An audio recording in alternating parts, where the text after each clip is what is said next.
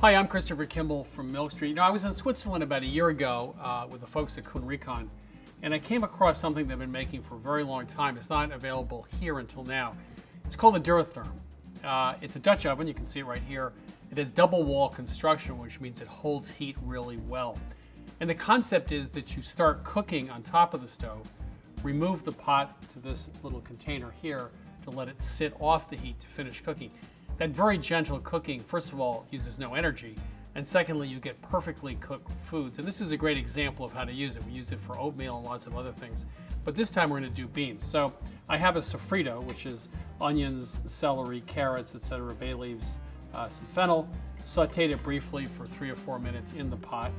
And then we're going to add 4 cups of water, quart of water. I'm going to add beans. This is a pound of beans that we pre-soaked.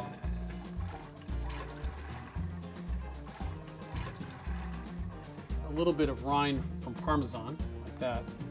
And now we're going to bring this up to a simmer. And then once it comes up to a simmer, we'll put the top on the pot and let it simmer for about 20 minutes. Then we'll take this off the heat, and this is the heating pad, so it won't hurt the surface of the counter, and let that sit for 45 minutes. So the 45 minutes is up. It's been cooking in the pot, even though it's off the heat. We'll take off the top. It's still hot, so I'm going to take that. And you can see that it's nice and creamy, and the beans are nice and softly cooked. By the way, you can let this sit now for another hour, hour and a half, and it'll still stay hot.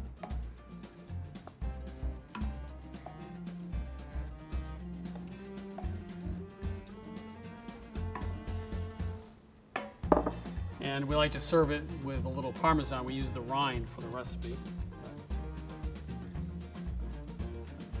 And I drizzle olive oil on everything, so why not here?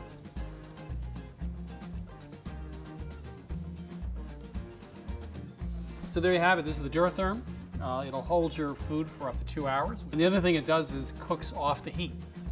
Saves on energy and gives you really gentle cooking.